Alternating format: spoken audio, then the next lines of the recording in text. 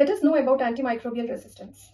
Antimicrobial resistance occurs when bacteria, fungi, virus, or parasite fail to respond to the usual antimicrobial therapy. Due to this, infections become harder or impossible to treat. This can lead to disease spread, severe illness, and even death. So antimicrobial resistance is a natural process which occurs in the microbes due to genetic changes. But overuse or misuse of antibiotics can lead to increase in the spread of resistance.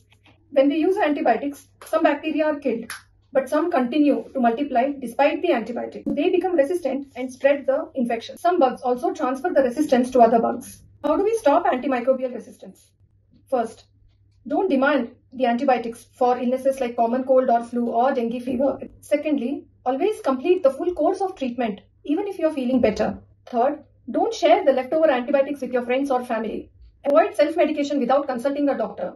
Prevent infections by following hand hygiene, vaccinations, practice healthy habits around animals, and prepare food safely. Let us pledge to preserve the effectiveness of antimicrobials.